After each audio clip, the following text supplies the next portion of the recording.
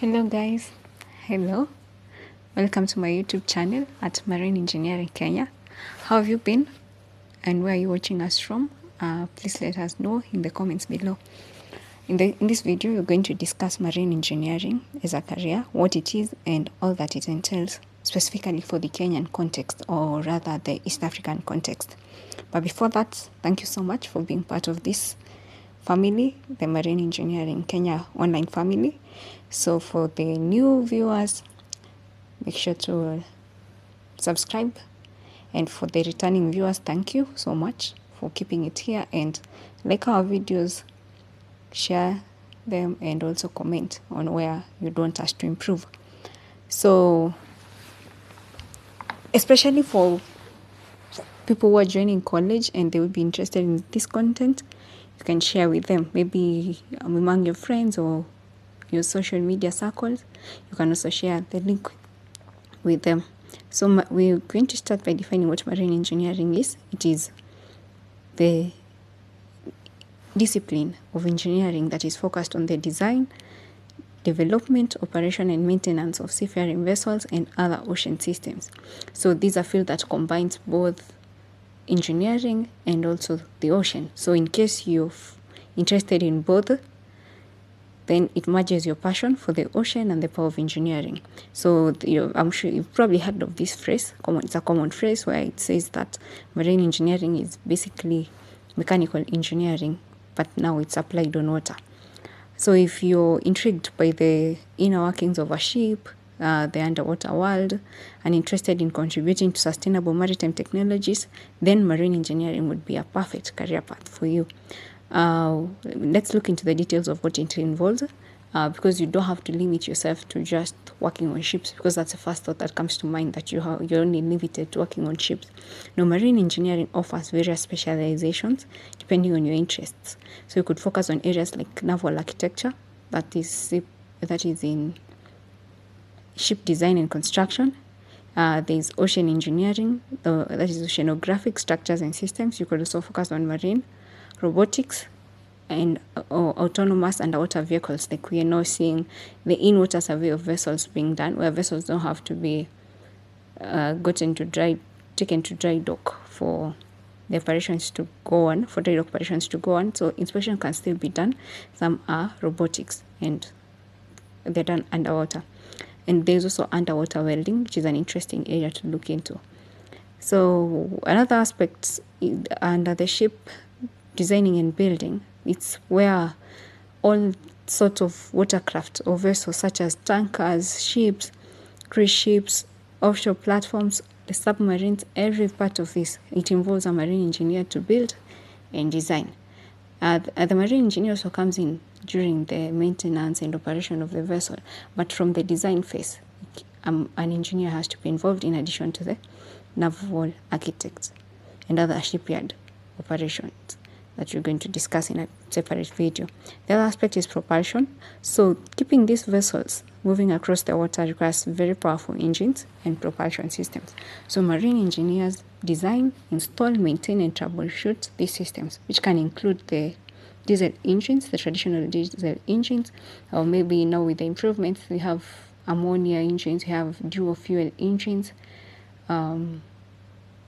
There is also electrical propulsion. Then there could be steam turbines on board for power generation and such. And there is also hybrid propulsion systems lately.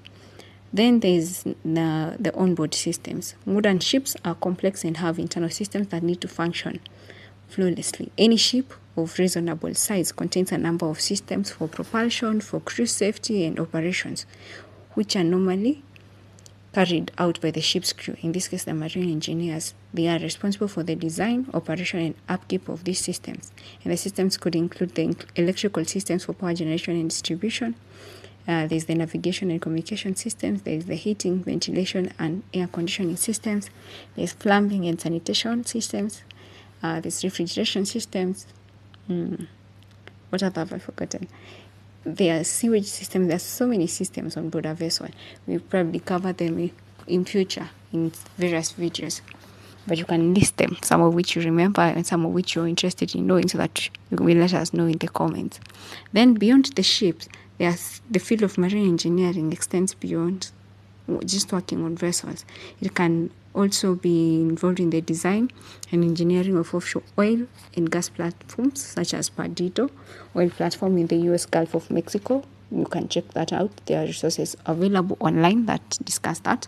So offshore oil and gas platforms are essentially self-contained mini cities or industrial cities that are built on top of the ocean, extracting valuable resources, mainly petroleum and natural gas, and some minerals. Like offshore the coast of Namibia, there are the Benguela gems, the vessel that mines there. So these massive structures house crew, they have machinery, they have services like processing of whatever they have extracted, and also for the storage. The other thing is offshore wind platforms, such as the Hornsea wind farm in the North Sea off the coast of England. So offshore wind power or offshore wind energy is energy taken from the force of the winds out at sea, transformed into electricity and supplied into the electricity network onshore. So one of the major advantages of this type of wind energy is that it floats in the sea, so it ensures more stable wind speeds while avoiding any possible obstacles. Ultimately, it's renewable energy generated from the wind that's safe and environmentally friendly. Then there's offshore construction, such as bridges. In Kenya, we have the Dongo Kundu project, which involved, it's still ongoing, still not yet launched. It involved maritime engineering expertise from companies from Kseko and Komako, among others. Then there's exploration or adventure ships, like icebreakers. There are now over 70 Antarctica cruise ships sailing across the Southern Ocean towards the White Continent, mainly because it's covered in ice. And what we know about Antarctica is the penguins. So that's something also that intrigues people when they want to visit such areas. Then there are also shoreside and managerial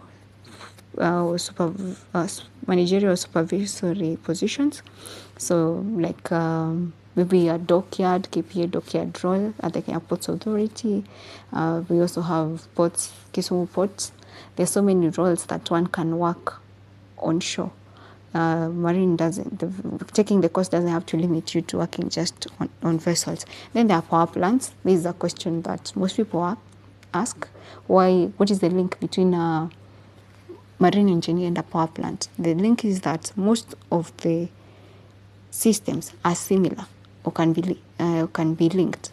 And for instance, the diesel engines in a thermal power plant are similar to the engines applied in marine vessels for propulsion. So if you look at companies that produce such engines like